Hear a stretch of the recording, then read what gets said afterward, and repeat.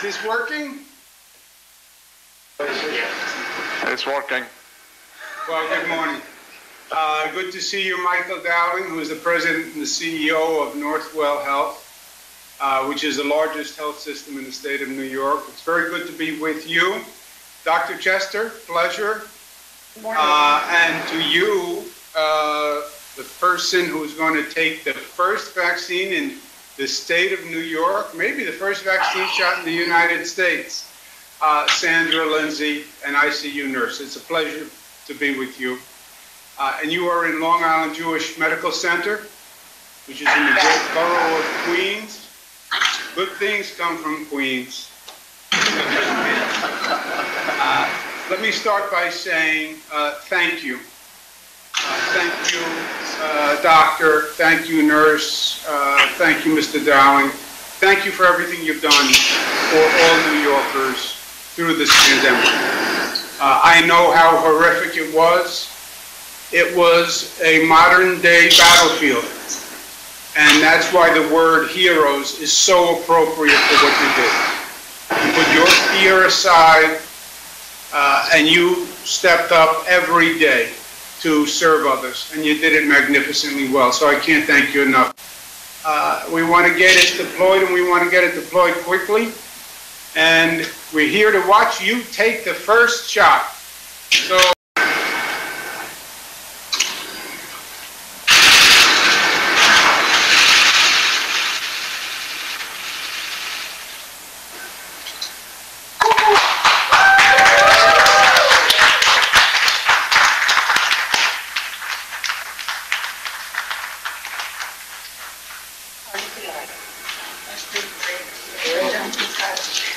So, Sandra, you didn't flinch. I take it that Dr. Chester has a good touch. She has a good touch, and it didn't feel any different from taking any other vaccine. She has a good touch, and it didn't feel any different from taking any other vaccine. Great. She has a good touch, and it didn't feel any different from taking any other vaccine. Great.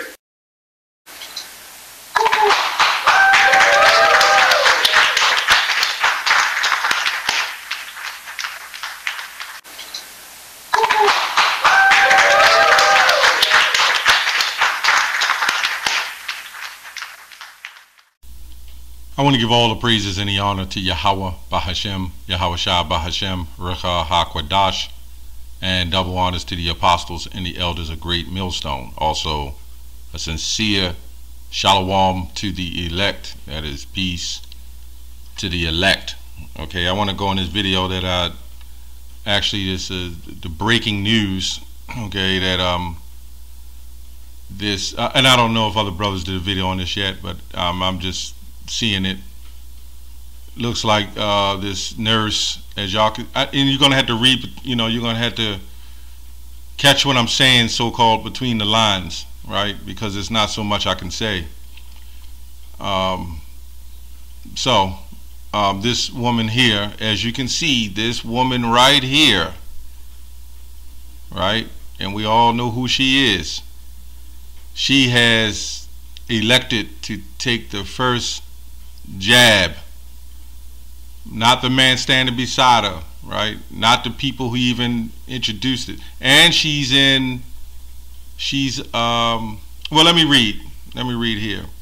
Sandra Lindsay, that's her name, an ICU nurse at Long Island Jewish Medical Center in Queens, right? So, again, as I say, you have to, all of us that know, that's in the know, you have to read between the lines of or understand between the lines of what is being said here, right? Right, so basically the whole thing of inoculation is to protect other people, to protect yourself, okay, or protect other people, so to speak, from getting an infectious disease. So we can see here this first woman, right? The first person, let me say that, is being used or being set up to take the first jab in a Jewish medical center. Okay. In New York. In a Jewish medical center. Says was administered the max, let me say the max, during a live video event about 9:20 a.m. Michelle Chester, the corporate director and employee of health services in Northwell Health, delivered the shot. Right? Delivered the shot. She has a good touch and it didn't feel anything different. Well, you know, you just got the jab. But she says she doesn't feel anything different than taking any other max. Lindsay said immediately afterward. Which I put the clip in there. So, and it's just amazing how when it comes to situations like this, there's certain of us that are definitely put in the forefront for these things. Again, you got to understand what I'm saying between the lines of anything. This is one of those things that some of us are put up to bring forth and to show, to bring bring the light to, if you will. So I just want to, now the head of all this is this woman named Kismakia Corbett. Now she is a top African American scientist who is supported by Fauci and what's this other guy name that goes into population control, Gates. So again, read between the lines, see how this is all coming together. Now this woman Kismakia, she's, if you go back to the Tuskegee situation, you had a nurse by the name of Eunice Rivers who was also responsible for helping the inoculation process. So we can see in Ecclesiastes 1:9, there is no new thing under the sun, right? And I would have to ask the black conscious community, Serenetta, do they agree and do they see this, because they say the black woman is God, and the black woman is heading the race in inoculations. Okay, I mean, when you look at when you go into the medical field, you see the nurses and who they are. Again, read between the lines. Why is this set up? How is this going forth? Who helped set these things up? How are they set up? I mean, it's easy to see. So the Serenetta in them is the black woman is God thing would have to, what do they say about that?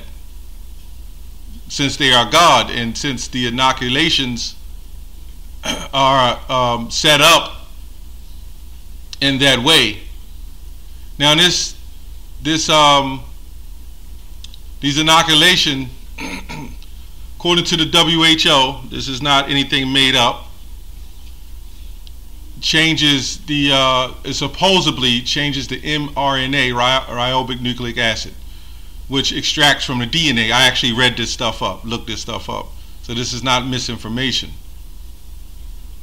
So this is a different kind of max. Okay, this is a different kind. This is an unusual, different kind of max. Okay, so before I go any further, and I just wanted to get the point out, Psalms 83:3, that says, they have taken crafty counsel against thy people and against thy hidden ones, right? And they have said, come, let us cut them off from being a nation, okay, that the Israelites will be no more in remembrance. So, I mean, how do we put this together? I'm just reading from the scriptures. They have taken crafty counsel. What does the word crafty means? Okay, crafty means to be subtle, right? Means to be subtle. See, you see a thing now that's happening with all of us, and again, read between the lines. All of us, you know, and I'll say it like this: the awakening. And you know, you got these people, the rulers of darkness, as I call them. They don't want that to happen, right? So we have to do some things. Okay, so let's look up the word sub. We know sub means low, right? Like subwoofer, you got a speaker that's a subwoofer, sub low.